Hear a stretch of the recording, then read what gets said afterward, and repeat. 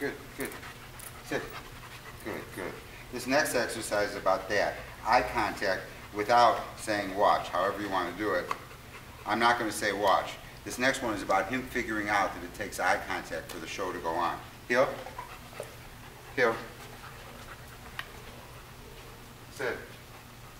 When I come to a door, he's got to sit with the door closed. The door is a threshold. It's a stimulating place. A lot of times, no, sit. I always keep one hand right above his ear so I can say no, sit if I have to. Sometimes, no, sit. Good, good. Sometimes I want dogs to be a little afraid of the door, so I open it and close it a little bit. No, sit. I want him to know it's only safe if he goes through with me. Eventually, sit. Good, sit. No, sit. I get the door open, I move next to him, and all I say is, good sit, good sit, good sit, good sit, yes, when he looks at me, and we go, heel, heel.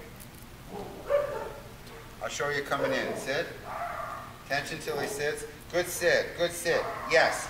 As I come in, I make a circle, heel, good, and I make him follow me all the time. Now I'm always interested, sit. He looked at the water bowl. I don't know if he wants it, but I'm going to make it look even more enticing. Sit. Oh, good, good. And guess what? Just like the water bowl or the food bowl, there's only one way he can get to it. Good sit, good sit, good sit, good, yes! Get a drink. So I own the water and I own the food. Now I'm going to do the same thing coming into the room. Sit. All I say is good sit, and he looks at me, yes, and we go. He's got to acknowledge the leader in order to proceed. Do it every doorway, every threshold, every surface change, the water bowl, the food bowl, from room to room in the house, from the carpet to the floor, etc.